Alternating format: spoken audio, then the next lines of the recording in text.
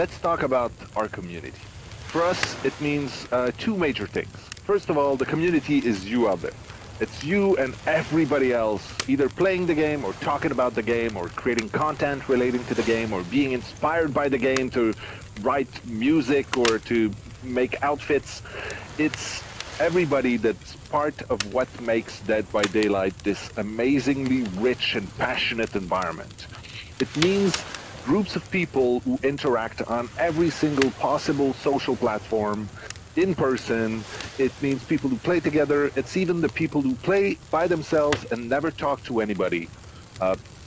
So it's important for us to be able to break it down and figure out exactly who is part of the community and how do we listen to them? How do we get close enough that we can actually hear what makes them happy, what makes them excited, what worries them, all of this. We need to know about that. So the other part of community for us is the community team.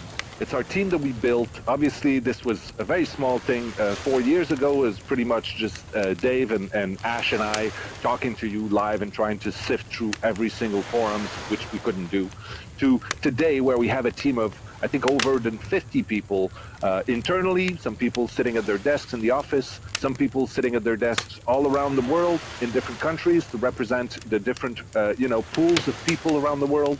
And then we have, people who are half-time and people who are doing this out of the goodness of their heart. We have people that are part of the mods team, the community management team.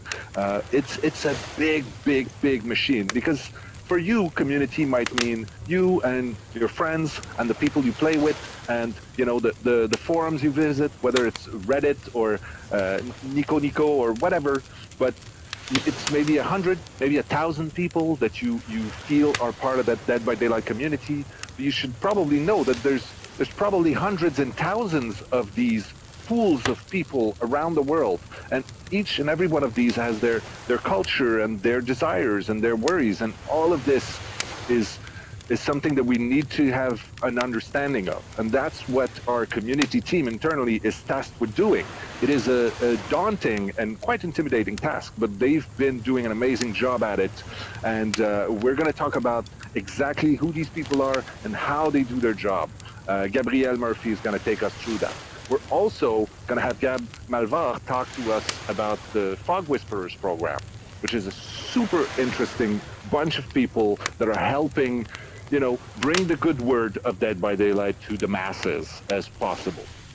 And then we're going to take a little moment to talk about all the community events and activities that we have in store for the celebrations and for this year. So, there we go. Community is you out there. It's you and